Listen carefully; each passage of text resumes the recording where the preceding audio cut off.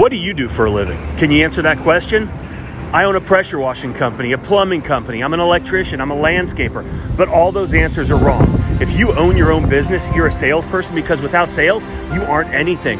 No sales, no customers, no money. Sales isn't about selling ice to Eskimos, it's about helping people. It's about solving a problem. If you can help solve a problem, make their life easier, and deliver, you'll have a successful business.